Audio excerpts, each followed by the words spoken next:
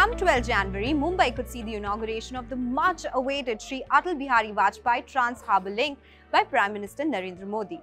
But why is it so important? First, at 21.8 kilometers, the Mumbai Trans Harbour Link is the longest sea bridge in the country. It will connect Mumbai to Navi Mumbai, which is a long-awaited connection. The bridge will begin from Shivri in South Mumbai to cross Thane Creek north of Elephanta Island and will terminate at Chirle village near Nhava Sheva. The Trans Harbour Link will reduce the travel time from 2 hours to around 20 minutes. This is the reason why everyone has been waiting for this bridge. Now, of this 21.8 kilometer long bridge, the sea length is around 16.5 kilometers and land portion is 5.5 kilometers. It will be a 6-lane bridge with one emergency lane on both the sides. This will have interchanges at Shivri in Mumbai, there's Ulve, there'll be Jasai and Chirle as well. Now, MMRDA expects 70,000 vehicles to use the bridge daily for commute. And after a lot of to and fro, the toll has been fixed at 250 rupees per trip for this bridge.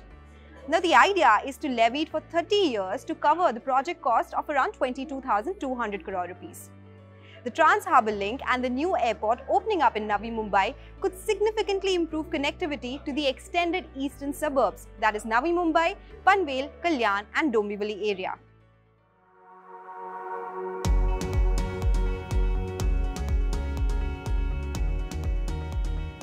This will also have an impact on property prices and the realty sector as a whole.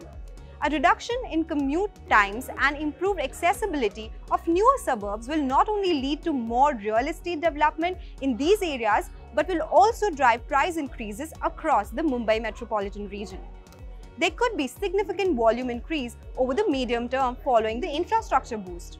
Also, improved connectivity within and outside the city, including the new airport, should trigger new economic activity and office demand as well. Currently, South Central Mumbai and select western suburbs see nation-high property prices of around 30,000 to 100,000 rupees per square feet. This is of course on an average, while outskirts of the city are anywhere between 5,000 to 10,000 rupees per square feet range. This price delta could narrow with this.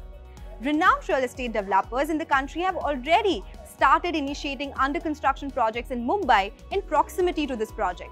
This move is a strategic response to the projected surge in demand for housing units due to the connectivity which will improve. Now, Panvel is also a well-planned city, right? It effectively connects the city and the western lines because of its already existing connectivity with the Mumbai-Pune highway and the Sion-Panvel expressway. The sense of travelling or the ease of travelling to the other parts of the city only becomes more convenient. So, will you be using the Trans Harbour Link, or do you think 250 rupees is a lot to pay for this? Let us know in the comments.